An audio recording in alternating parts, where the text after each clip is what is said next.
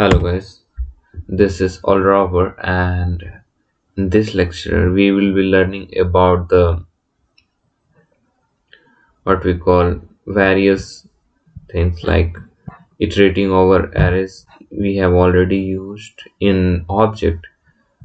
We have already used the for in loop for iterating over the objects, uh, the key value pair of an object, but in array we have not used for. So in this lecture we will be using the for in loop in arrays for accessing the elements of array, and also we will be seeing some other properties of arrays that we expect from arrays, but the output of that property is going to be something unexpected.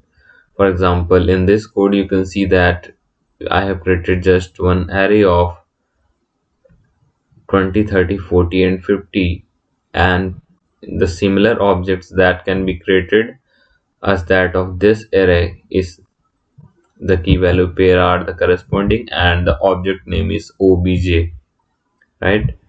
Now if I want to insert any element in that array, then I can insert using this arr7 is equal to 70. Although we know that we have up to only three index 0, 1, 2, and 3 are available, we have directly entered at the seventh index. And in the previous lecture I have already told you that whatever the index left, that index are set as empty and it is not defined. If I want to print the output of the array length, then we can use the length property arr.length. But tell me that what the length is going to be, whether it is going to be only the 5 after adding this, or it is going to be what you called 8. The answer is 8 because the length property returns the maximum numerical value of the index plus 1. So the maximum numerical value index is 7. So 7 plus 1 equal to 8. So it is going to return 8. So the output of this line is going to be 8. Now if I want to insert any value that says that the key element is prop1, not the what we call the numerical value, then we can also insert inside the array arr.prop1 equal to 80. Now if I print the arr, then all the key values pair will be printed. Like at 0 place we have 20, at 1th place we have 30, at 7th place we have 70, and the empty elements will also be there, and at the prop 1 we have 80. So this 12th line is going to print all the array elements. Now in 13th line arr.length is there, so tell me the output of this line. Pause the video and tell me the output of this line arr.length. It is going to be something unexpected. So I'm saying the answer.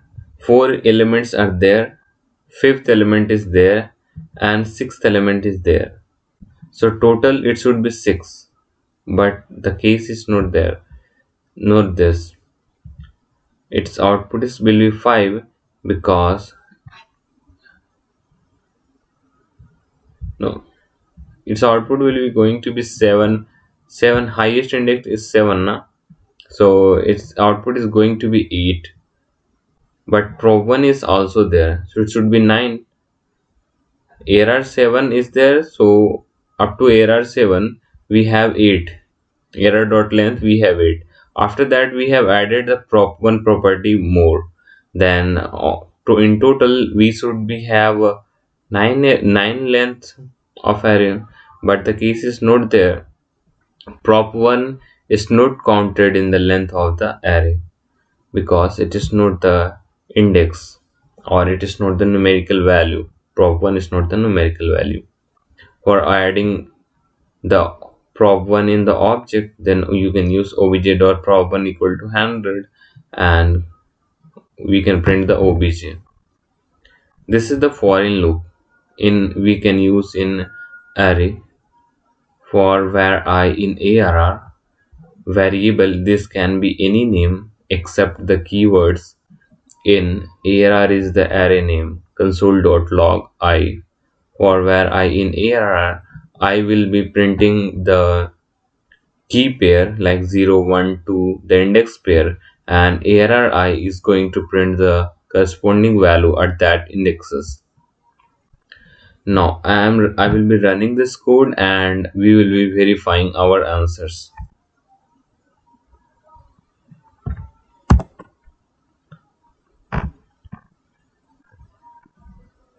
Error is not defined. It is saying something went wrong, I think.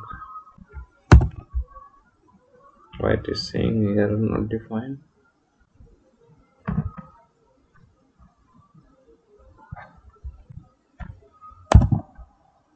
No, it was some other error was there. Now you see, this is the output of what, from where it is output, error dot length.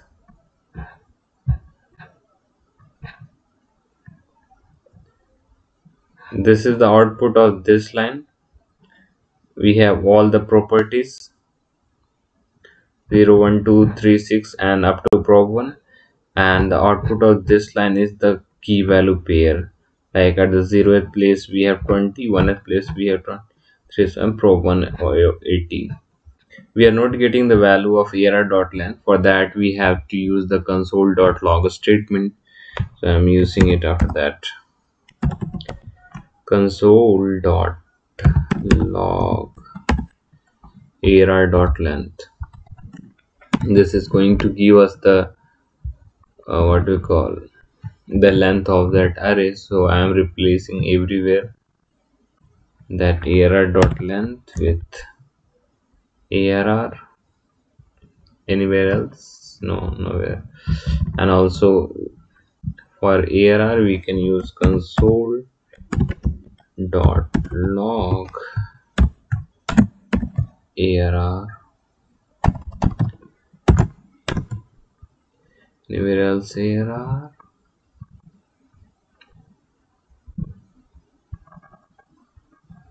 I think nowhere else. Now clear the console window by clicking here and Control Alt N. Now you see what are the things printed. First you can see after this line the arr length is 8 because the highest maximum index plus 1 is the arr dot length output, and 7 is the maximum index. That why 7 plus 1 equal to 8. After that we have added the prop1, but again after that also the size is 8 only.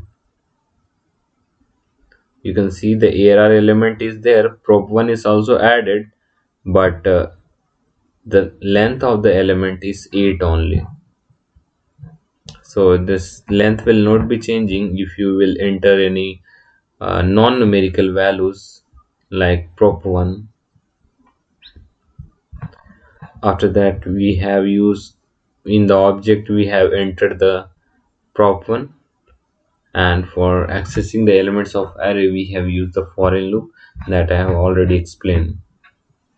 So thanks so much for watching, and this is about the what we call the foreign loop in array and some of the unexpected properties or some of the unexpected output of the array that we have learned.